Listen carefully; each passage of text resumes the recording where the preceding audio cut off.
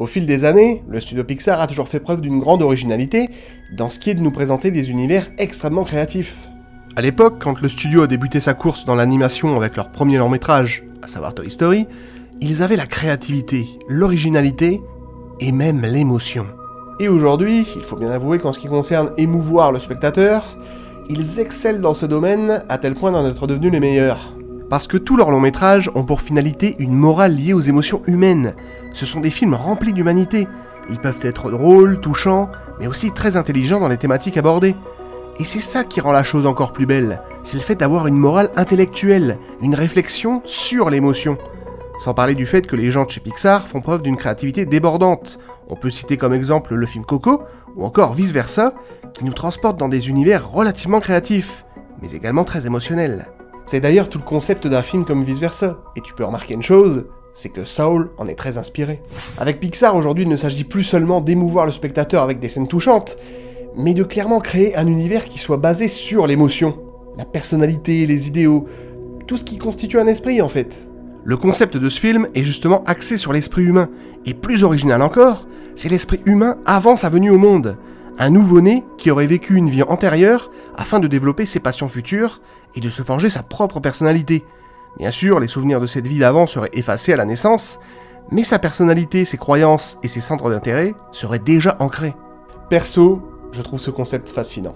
Et qui sait, c'est peut-être vrai. Mais avant de rentrer dans les thématiques, un petit point sur les musiques. Le compositeur, c'est Trent Reznor, compositeur de The Social Network, qui a fait un travail formidable, en particulier au niveau des sonorités du grand avant. Concernant la photographie, elle est bien sûr impeccable. New York est extrêmement vivant et coloré, le jeu des lumières est parfait. Que ce soit la ville, le club de jazz ou toutes les scènes se déroulant dans le grand avant, les couleurs sont vraiment originales. On dirait presque une fresque minimaliste, avec ce turquoise qui prédomine toutes les autres couleurs. Je crois que j'ai fait le tour. Passons maintenant au point fort de tous les Pixar, la morale et les messages qu'ils véhiculent. Saul parle de passion, de centre d'intérêt, mais pas seulement, il parle aussi de vie.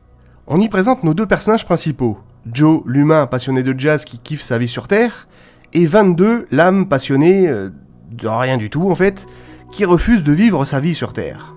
Et c'est là que ça devient intéressant car nos deux protagonistes vont évoluer au fil du récit pour se rendre compte que cette flamme émotionnelle qui est tout l'enjeu du film, et qu'il y a en chacun de nous, eh bien, c'est vivre, tout simplement. Là où Joe était persuadé que ce dont il rêvait allait le combler pour la vie, au final, tout comme cette histoire du poisson qui cherche l'océan que lui raconte Dorothy Williams, il y est déjà dans l'océan de la vie. Et c'est justement là où se situe la morale du film. On ne définit pas notre personnalité et notre esprit uniquement sur notre passion, mais plutôt sur qui nous sommes. Que dire? C'est magnifique. Merci Pete Docter. Du grand Pixar. Quel putain de studio quand même.